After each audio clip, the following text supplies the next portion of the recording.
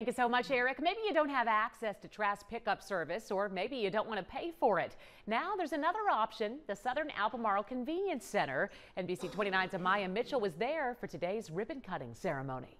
Whether you've got mixed metals, or maybe some glass, or even if it's just a bag of trash, there's now a new facility in Southern Albemarle County to take care of all your recycling and trash needs. It took us about 2.5 years to plan, design, and construct the project and the facility. Despite the rainy weather, people still came out to celebrate the finally finished project. So it was really well attended despite the weather, and it just shows the excitement that the community has for this new facility.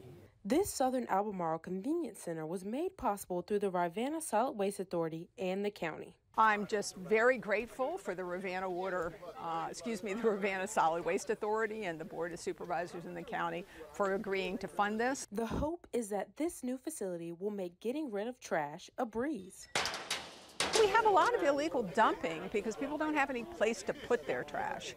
And so we're really hoping by having a convenient, inexpensive place in this area that people will not burn their trash, not just dump their trash. And this facility will help facilitate that and teach people how easy it is to recycle and to dispose of their trash in a proper way and help our environment. You can stop by any day except Thursdays from 8 to 5. So we think that it will help a lot of different people of different socioeconomic means, and we're just really hoping that the community embraces this and starts to use it. A new convenience center for Northern Albemarle is also in the works too.